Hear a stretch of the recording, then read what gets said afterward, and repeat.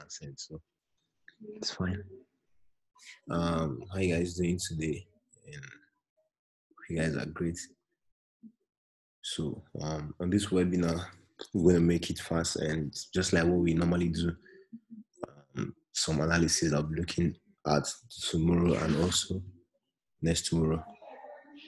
Okay, and just the way I trade, very simple concepts. And today I've been doing trainings for some NF9 members that they came around. So just a very simple concept that in less than 30 minutes, I believe you are good to go. In less than 30 minutes, they are good to go. And then they got everything right. So on today's webinar, I'll just, let me share my screen now.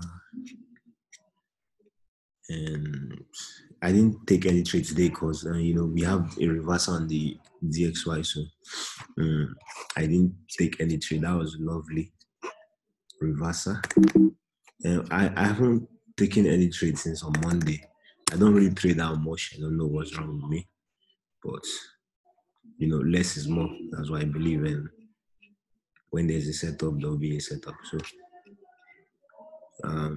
So let's just go through some things. So I normally post markup and then I come back to see how they play out. Well, the thing is that most people do look at my markup and they be like, they want to take the trade out and analyze it. And what I want you guys to know is we don't get what we want all the time from this market. And, just like this gold, we're looking at 618 rejection of this impulse and then what happened. But when you check where, there was not really an entry, there was not really an entry right there. And when there's no entry, there's no entry.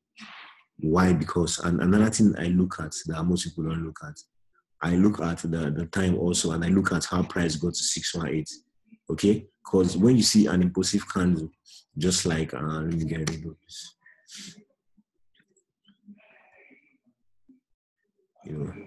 Most of the analysis I did today didn't play out, but I didn't take any because there was no confirmation. So this, I want you guys to, can you guys hear me? Can you see and hear me? Let me know in the chat. I've already asked. If you can see and hear me, let me know in the chat. I'm using the internet I'm using is very slow, yeah, and hopefully we'll manage it. Can you guys hear me and see? Just let me know in the chat, so, cause.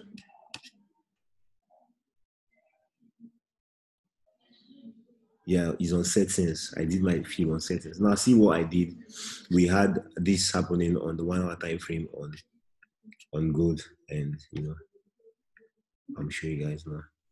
So we had impulse correction, and then impulse, and then we're having the correction, which is obviously similar to this previous correction. If you can see, we had lovely correction right here, and you can see this is more looking like it's similar to this. So look what happened. This is a correction. Can you see this is a correction? And let's just take it from there. And then what happened after the correction? We had this guy. This is a very strong, impulsive push to the downside. Okay? You don't want to sell against that candle.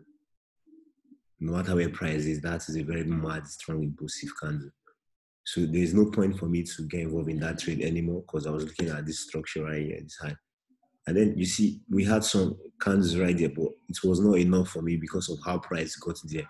So if you are looking to trade reversal, if you see an impulse candle like this, trust me, before you want to buy, you need another impulsive candle that will even engulf or at least be a tracer or even 50% of that candle. Well, I like to see it mine very, very strong. You guys understand? So you don't just rush to jump into a trade like that. Otherwise, you end up losing. So it's very important you pay attention to candles. Price action is everything. I was with some of my students today, and I'm telling them trading is very simple. All you need is just impulse and correction. Simple. You just need to find impulse and wait for correction. Simple as that. Okay? So we're looking at that buy earlier on using this level. We had the 618 level right there, and then we had another conference. We have a structure right there. So you see what price did there. and then because how we approach. So assuming we got to that zone correctively is a different case. Okay, so it is a different case, but anything other than that, no. So yeah, so we'll walk through all of that. So looking at DXY, and you guys will see my old marks up. I was looking at DXY, I was looking to say just like this what I posted on the chat today. I was looking to say because of the structure, and then another thing came up because of that structure, and I was like, though a couple of people lost money from this, and I don't know why. I said we are looking for retest. Some people were seeing this as flag, and then they use 20 EMA, and they use 20 EMA to say this is a flag, and then they press sell automatically on USD CHF, and then USD CHF broke their heart. Why? Because why did that happen? The 4 hour time frame, and it makes no sense to say. I saw this like in the afternoon. I had to introduce the RSI in, and then look where price is right here, and then look where the RSI is. Okay, we are already at the oversold territory. So if you are selling there, you are at your own risk and anything can happen. On the 4 hour time frame, the RSI is already at the oversold territory. Obviously, it's a downtrend, and we are still in a downtrend. If this impulse creates a continuation pattern, which is a flag, that's when we'll be going up on the 1 hour time frame. We are sure that it's going to go up. But if we get an impulse back, then we are still looking to continue with the trend. It's as simple as that. So, but for me, it is a very strong impulse, and I see it continue to the upside because we broke out of all of these structures. And you can see what happened. So it is a flag, but price already gone. So at that point, I wasn't interested in doing the break and retest, because even though you can see at that zone, there was no entry on 1 hour. So you don't just set your limit order. That's why I don't take limit orders like that. There was no end. I need a confirmation candle. And then what happened? See how price got there. I gave up. Immediately I saw this candle, that was when I closed my laptop. Because I know for sure that this is a strong impulse. We are going to have that impulse, and we are not going to have that correction. That 1 hour correction today, this thing's going to go up. So let me just allow it to do its thing, because this candle is very strong. And I'm still staying with the trend. So once I saw that candle, I was like, I closed my laptop very early, because I knew, man, it's over. And then I came on the way up. So it doesn't make any sense for me to buy at the closure of that candle, because my stop loss is going to be below the structure. And if I'm buying there, that means I'm risking about 48 pips, almost 50 pips. I don't have that in my table, the risk. So it's better for me to stay out of the trade. If it wants to continue to go up, then this is a lovely move for me to make money tomorrow. And, I'll make money for like 2 weeks if this creates a flag. Okay, so looking at USD CHF, what are we expecting tomorrow? On this 1 hour time frame, you can go to daily time frame and see that daily candle, how it closed. That was a very, very massive, strong candle. And then you can see it's actually engulfed the previous candle, which is on Tuesday candle. And then you can see also from those points where we are trading on, we are having more like a reversal that we might see price push the upside. So this is going to close. This DXY is going to close soon, and you can see from the dollar index, it's going to close very strong, because we already have EU that closes and all of that. So from here, what we are expecting, and this is just more like we have equal low, and then price came to clear all the stop loss below, right here, and then we want to see price start going back to the upside now, because of this double bottom that price has taken all the liquidity down. So that is what I'm looking at more on this. Why am I not still with the trend? Because obviously this is a downtrend, but I'm not in support of the downtrend at this point, because we're having those series of lower lows and lower highs. But why am I not in support? Because of candles. Okay, those candles are going to tell us what is happening, what direction is the market. Look at these two candles, see how strong they are, and then see how many candles these 2 4 hour candles are engulfed. 1, 2, 3, 4, 5, 6, 7, 8. 8 4 hour candles to get to this price. 2 4-hour candle. So you tell me, where is volatility in this market right now? You're the upside. So I will be looking for a continuation, which is obviously a bullish flag, tomorrow, and then I'll be looking to buy. In a situation whereby we get a strong impulse to the downside, life is easy. If we impulse back strongly uh, to the downside, yes, we'll wait for a bear flag to continue with the trend. But anything other than that, this is a very, very strong impulsive movement, and you can see the amount of candles that we've closed. So what am I expecting? A flag for a continuation to the upside. So I won't explain as the CHF because, same setup with the dollar index, same setup. So we need that correction for a continuation to the upside on USD CHF and the EU, vice versa. So there's no point in analyzing EU. So I was looking at that buy on EU also at that zone. Broke out of this zone on 4 hour. I'm going to retest. Some were already in the buy, and, because it's a flag. I don't know why they were buying, and 20 was there. But if you look at the 4 hour, we are trading in an overbought territory, as you can see, and we are trading in an overbought territory, and you can see price action right there. So I've lost money trading these in the past, so I'm very, very careful.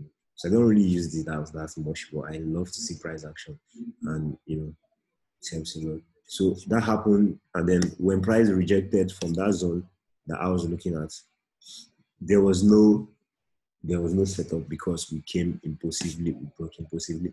So there was no candle, which means there is no trade, no setup at that particular time. So what am I expecting on EU? Just like vice versa on DXY, break of structure, let's get a flag and then drop. So that'll be on 1 hour. Let's get a flag and then we'll continue to say those two candles are very crazy. So let me know peers to mark up on your chart. On the chart, let me know. On the chat box, let me know what peers to look at for. GDP USD, same thing. We're looking to buy today on the retest of that structure. I didn't post it because it was not clear, and at that structure right there, and then price broke out impulsively. Same thing. Okay, there was no entry setup, no point in looking to buy, and you can see there's a shifting momentum now. We'll wait for that flag, potentially back to that zone when price refused to get to, and it depends on how it's gonna correct. If we get to that zone, that's a deep correction. I don't see price getting there. We might just get tomorrow is Thursday, Traders Day, so we might just get a light, shallow retracement and then we'll look to go. But anything other than that, I will update you guys tomorrow. Let's see how price action is going to react this night. So CAD JPY is, CAD JPY.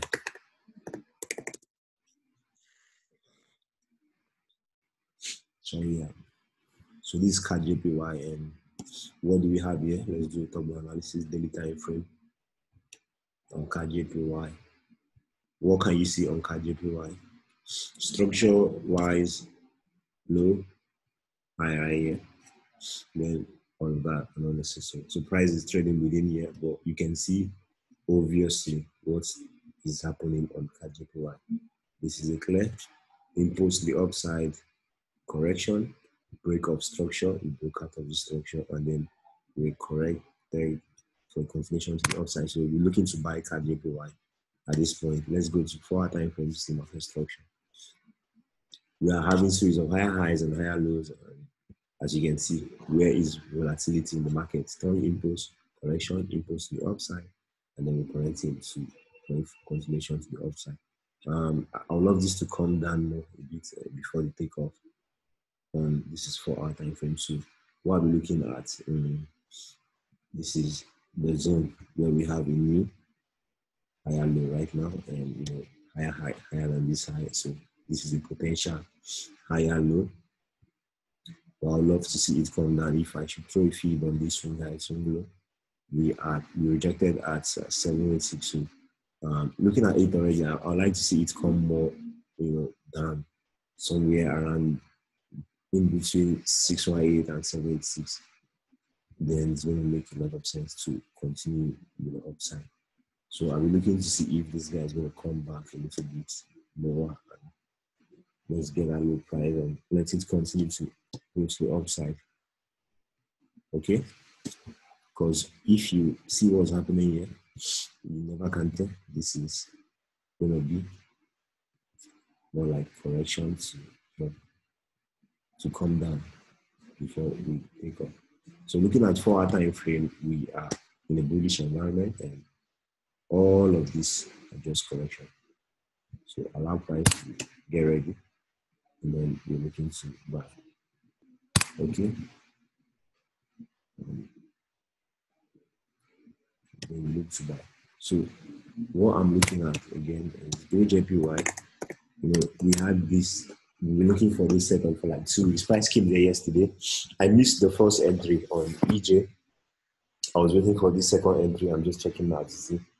And that is more like a scoop right here and a double top bottom. You know, high probability trade setup, having a double bottom on in an uptrend. The high probability trade setup. Nothing really much. Looking at 4-hour time frame, obviously you can see that's the corrective phase, just like what we had here, price relationship. We had more like this correction and cloning is done. So we are having similar correction right there for a continuation to the upside. So it's looking great already. And I'm going to take the trade right now. You know, stop loss below. I'm going to take it with a small lot size because this is not my section. And, you know, we are looking to TP1 at this high and potentially to the upside. Price relationship is there. As you can see how we corrected here. Price is giving us similar correction. And on 4-hour time frame, obviously, my brother, creating series of higher highs, higher lows, higher highs, higher low, higher highs, higher low, higher highs, higher low. Well, the continuation to the upside and 1-hour time frame on EJ. Yeah, I was waiting for this to go right. I'm just seeing it now. I'm not a fan of setting depending on that. So that was that structure where we've seen price rejected, you know, multiple times. You know, yeah, about 3 times there, and then also, you know, resistance and found support 1 time, and then second time definitely looking good for a buy. Okay, because we had a double bottom in that. So I'm going to take a buy on this after this call. But just to see how it's going to go, stop loss going to be below your enemy, nothing much to it. I'm going to use smaller size. I was going to take it after a rejection candle right here at this structure. But we already got that double came back, so I'm taking Euro. I'm taking Euro JPY by tonight. Okay, so let me just see how that one will play out because of the structure, and let me see how previous daily can be closed. So I'll know what will happen in the session. Okay, close the bearish came back here yesterday. And this today candle. Let me wait for today candle.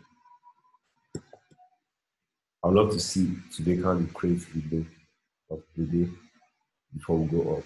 So that would make more sense. I'd love to see it come down more and then looking to buy. I'll be keeping a close eye on this and I'll meet you guys in the quick chat. Let's see Euro NZD.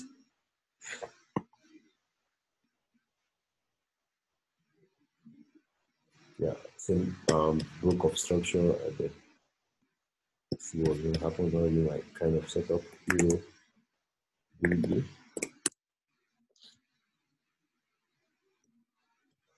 Side nothing. Euro card. Yeah, Euro card, you see, I had 2 set up. I think I showed this to the guys that came around today. What price did. We had 2 things going on, but what did I say at the end of the day? Let me see if they are on this call. Okay, they're not on the call. I told them higher time frame always win. Now, see, on 4 hour, on 1 hour, we had a flag forming. You know, we had a potential higher high, higher than this side, and then we had this flag forming for a continuation to the upside. But I was like, bro, what's happening on the 4 hour time frame? And this guy is bearish, obviously, as you can see. And go to the 4 hour time frame and see what I'm showing you. That's why I said higher time frame because we're having more like price relationship right here. We have this kind of pattern, and then we just have a wider one of this. So I was like, bro, this is a flag, and this guy is gonna drop. But at the same time, we are not ignoring what's happening on the 1 hour time frame, and then we had a little bit of structure right there where price has tested several times before, something like around here. So after the impulse, so I was looking at this flag. Let's see, let me see if we're gonna get a breakout of that. But just what goes to the downside. So higher time frame is always, but this is messing out for me. Um, I'm not interested in trading this. I don't think so because this pair is foolish pair. This pair hurt me last week. Very foolish pair for no reason, but it's fine. And I'll be looking at those pairs I gave you guys. But though I'll be waiting to mark up, I've not really checked the market since, so I'm just dealing with you guys now. So I'm just looking at the market randomly. Let's look at this one will make sense also if we create a flag because I knew this is just to clear people that are already in the trade out. The main trend is pretty much still on the downside. So we are rejecting already. So let me see if we're gonna get a flag and SD card. It makes a lot of sense. SD to the floor also, same thing. Flag and then drop. So I knew all of this was I was actually expecting this to just add this section. But take out a little bit and then I swear I didn't check the chart again. Like when did all this happen? 6 o'clock. Oh, around 5, I was already out of the market. I don't like it when I don't see entries around, like 1 p.m., 2 p.m. So I'll just get bored and do some other things. Okay. So we've done that for gold and we're looking at we've done USD and CHF. We've done USD JPY. Let's see. Okay. Yeah, I was looking to USD JPY to sell at a high. Not really my kind of setup, but I just want to see how it's going to react. So I'm not going to take that for sure. And then it rejected because initially I was looking at this structure, we're going to get a rejection, but price was going around there, and then you can see how it comes to. This is an impulsive move, just like every USD. Yeah, and this one will create a lovely flag. I can bet on USD JPY tomorrow. But let's wait for it. It takes 6 to 8 hours to complete, and we have a lot of time. This is just like to level or something. So let's wait for it. Okay, and is there any pair you guys want me to check on? If you have any questions, you can ask. If you have any questions, feel free to ask. I'm kind of feeling sick somehow. So.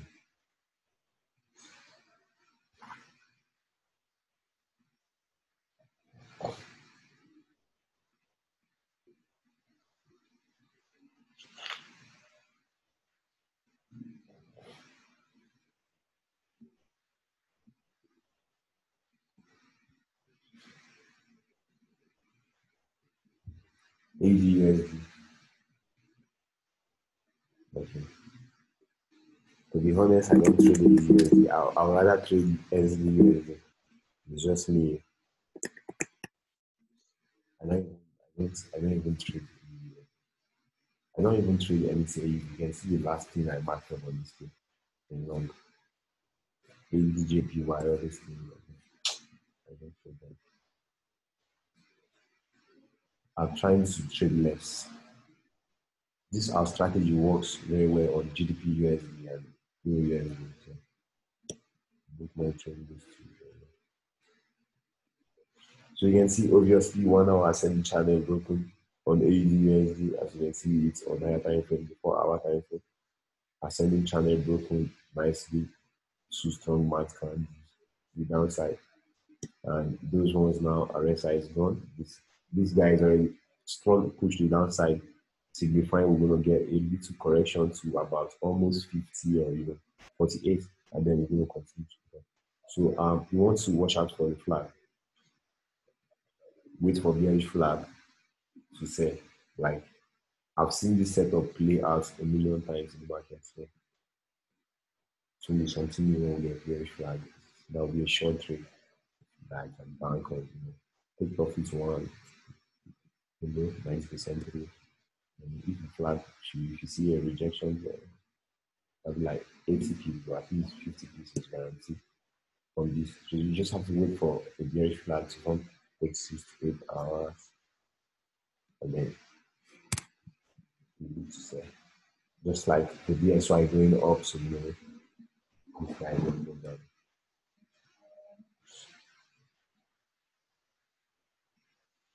Now the video is just remaining about 4. I want to drop everything at once. It's remaining about 4.